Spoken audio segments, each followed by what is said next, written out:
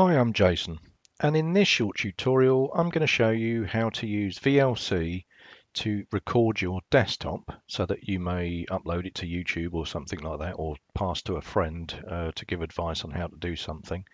I wouldn't say it was the best tool to use, but it can be done on VLC nonetheless. And seeing as though VLC is free and open source, I thought, well, why not show you? So let's open up VLC.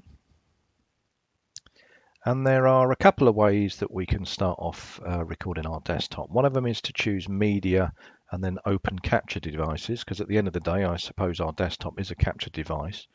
The other one is to just simply select convert and save. In this instance, I'm just going to open capture device.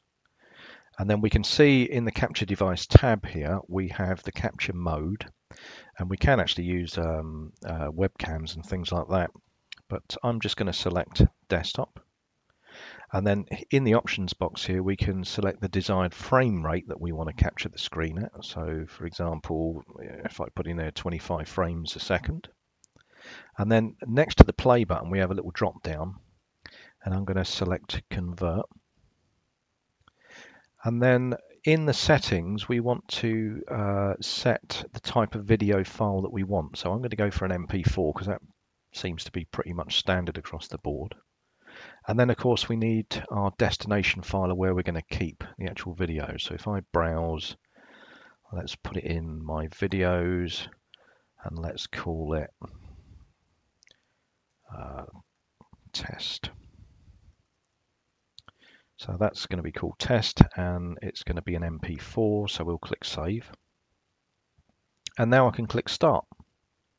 And we are now recording our screen.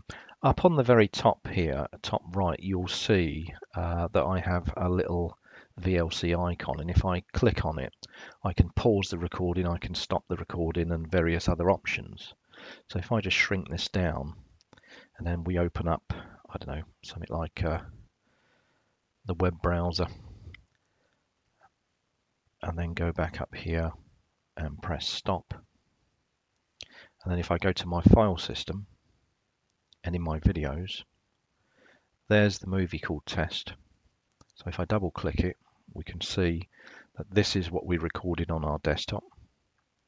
I think in a moment let's skip through a bit. There you go. So it has picked up everything that I've recorded on the desktop. The only downside to this, of course, is that it doesn't come with audio. Now, I'm sure there's ways of doing it, and I'd love to hear from somebody if you could explain to me how you could do this, including audio with VLC. I'm currently using a Linux desktop, but in Windows I've done this before, and I've ended up using the Windows inbuilt screen recorder and then just paired the two up.